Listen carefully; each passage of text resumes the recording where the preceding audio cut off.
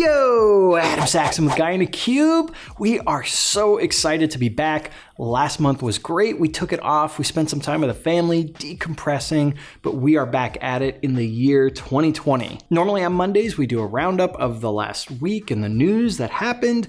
But for this video, Patrick and I talked and we thought we would give you our take on the top 5 things that happened in 2019 for Power BI. So we're gonna give it to you top 5 style. If you're finding us for the first time, be sure to hit that subscribe button to stay up to date with all the videos from both Patrick and myself. And with that, let's dig in.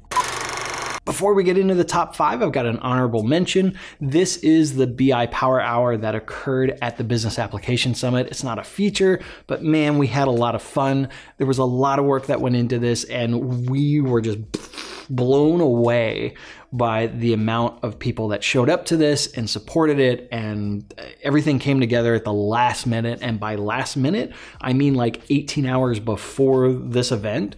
And so I've got a link down in the description below where you can check out the recording of the BI Power Hour. There's 2 different videos. One is the actual cold open that we did, which wasn't captured in the main recording. And then there's the main recording. Again, we had a lot of fun. It was a great experience, and rumor has it there's going to be a BI Power Hour at Business Application Summit in Anaheim in April, so make sure you check that out. All right, coming in at number 5, we're going with grouping of visuals inside of Power BI Desktop. This was an item that was kind of a long time coming, and this allows you to bring visuals together in a group so that you can move them around and, you know, just have better control over them without having to do the visual shuffle on your canvas. And so this was a great addition into Power BI Desktop, and we were very excited to see this. If you're not familiar with grouping of visuals, I've got a link down in the description below to the documentation for it, and you can just check it out and play with it. It's really great. Coming up at number 4 is the new Workspace experience. So this is the new Workspaces that gets us away from that Office 365 Modern group. It allows us more control, more granularity in terms of security, so we can add groups instead of just individual users. We have more permission types within inside of that workspace, and it just gives us a whole slew of additional features. This was another item that was highly anticipated, and I'm really glad that it finally made it. It did go GA, and also recently the migration for the old Workspace to the new Workspace was just released as well, so you can start moving your content over. Coming in at number 3, and this one Patrick was like bananas over. This was his thing, right? Shared datasets. So shared datasets allow us to have that single source of truth inside of Power BI. We can have that single dataset in a workspace and then create reports in other workspaces based on that same data set. So that allows us to get rid of those data silos and really focus in on the model, and also have other people focus on the reports. So a little separation of duty there. There are some things to be aware of with shared datasets though, so just understand that it is considered a live connection, and so if you connect to that, you're not gonna be able to mash it up with anything else. One of the things I'm looking forward to is the ability to use composite models with those shared datasets, and that will really light things up. So stay tuned on that.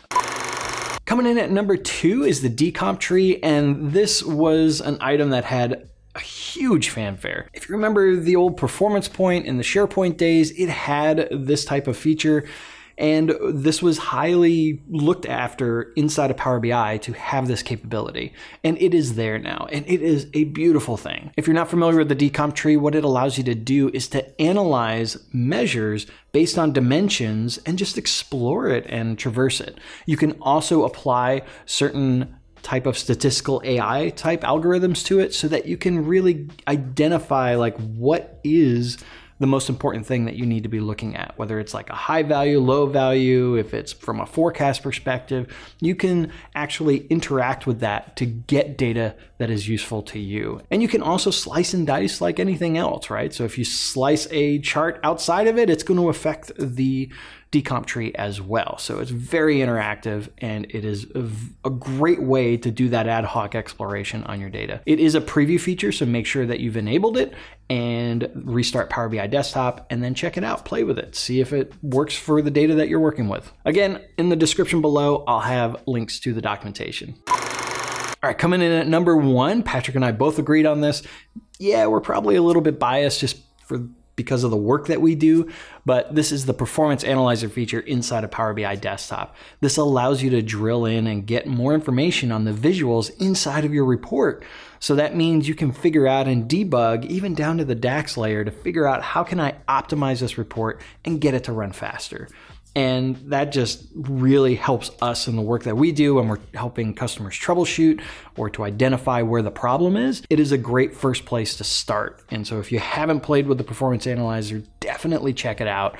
It can save you a lot of time. It can also really help you when you're in a bind. All right, I want to pass this off to you. What was your favorite item in 2019? Let Patrick and I know down in the comments below. If you like this video, be sure to give it a big thumbs up, smash it if you so desire. If it's your first time here, hit that subscribe button.